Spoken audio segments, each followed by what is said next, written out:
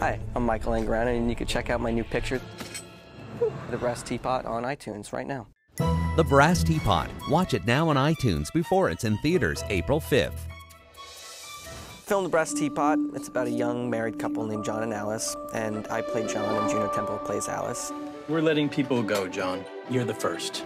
We have a lot of applicants, all of whom have 10 years experience.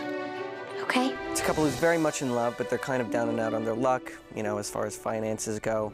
And they happen to stumble upon this magical brass teapot that brings this little spark into their lives. They realize that whenever they inflict pain upon each other around the teapot kind of spews out money.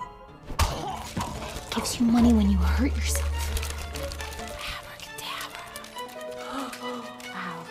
I guess that really does hurt.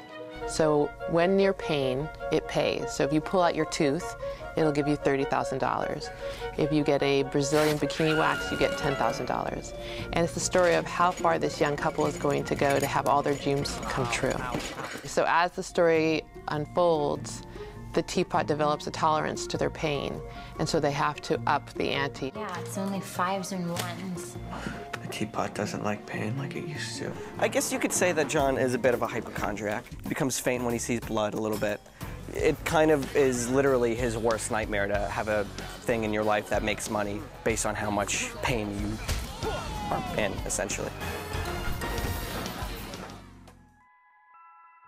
All these people throughout history have had this teapot, from Genghis Khan to Hitler, and we all know what they did with it. And the question is, will John and Alice be able to triumph? Will they be able to overcome the power of the teapot? In the wrong hands, it could cause great harm. John and I know our limits. They all did. Being the little hippie child that I am, I felt like I wanted to tell a story that had a message, you know, ultimately about consumerism and that we don't need to keep consuming more and more.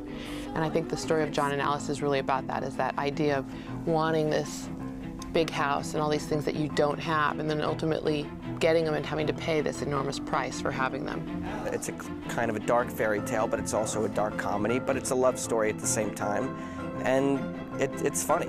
And you're kind of tapping into something that everybody, no matter how old they are, can relate to. Whatever it is that's going on, it's not worth it. I'm saying we didn't warn you.